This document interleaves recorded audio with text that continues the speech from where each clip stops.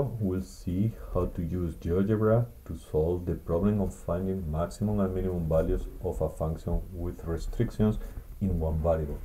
This means to find the maximum value of and the minimum value of this function given here, 3/8 of x cubed plus 0.5x squared minus 0.5x when x goes between -2 and 2. For that, we need to open GeoGebra. First thing you need to do is here input the function. So f of x equals 2, and now we have 3. Put the symbol of divided, which is over the 7/8.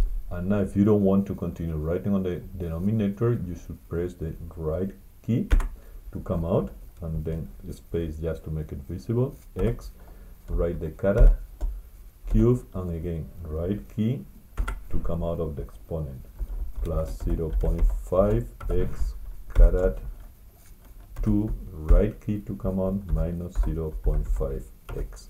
Press enter. Okay, so here we have our function, and let's increase a little bit so you can come to here and say zoom, and with the mouse wheel you can zoom in the function. Let's see. Before finding, let's come back here to move. We'll find the critical points where the derivative is 0. So for that we put f prime of x, and GeoGebra automatically computes. And I don't want to see the derivative, this one in brown, so I click here to vanish. I want to find this point here and this point here.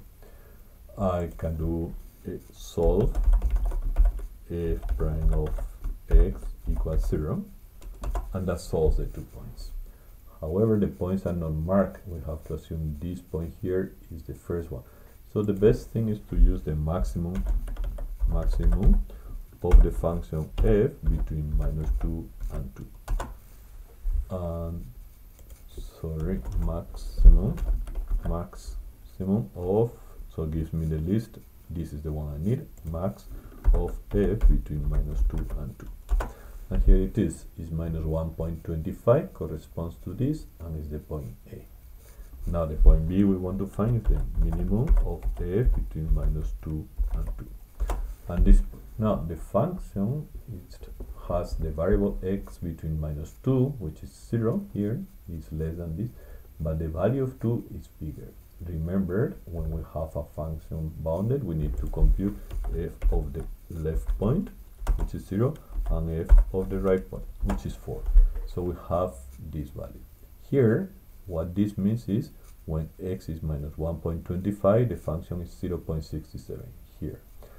And this here means when x is 0.36, the function is minus 0.1. Let's mark this point.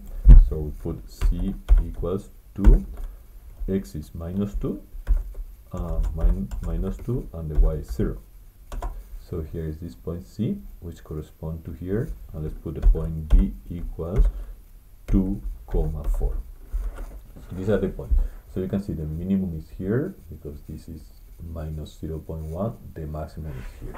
Okay, so what we need to do is first get rid of A and C, so we can stop showing them. For example, clicking here doesn't show A, doesn't show C.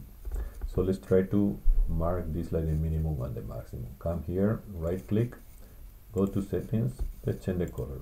It's the minimum, let's put it red, for example, and we call it minimum, and press start. Here is your minimum. You can even move this level a little bit. Let's move up to the maximum, right click on top of it, settings, this is the maximum, so put here maximum, and let's change the color to, I don't know, green. Here you have, it's not coming very well, but here it is. This is the minimum of the function, this is the maximum of the function. To make it clear we're moving the interval, we'll do one more thing. We write here x equals to -2. This is this line that is cutting here, and then we move x equals to 2. Okay, let's change a little bit of colors just for the fun of it. Go here, settings of the function, we change the color to blue. And then the two lines here, go right click here, settings, in color to this yellow is the third one, and I'm going to change this in settings here, color to, yeah, and that's it.